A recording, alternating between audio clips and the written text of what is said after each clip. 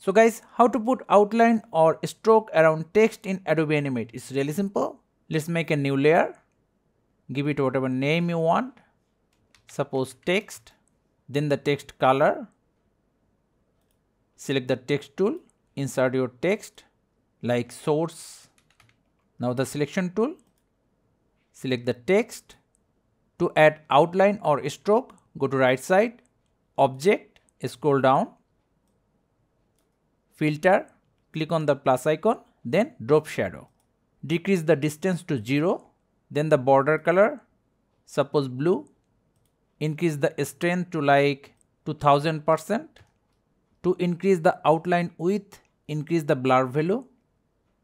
To add double outline, just add a second drop shadow filter. So guys, that's how easily we can add outline or stroke around text in Adobe Animate. Thank you guys for watching. Have a good day.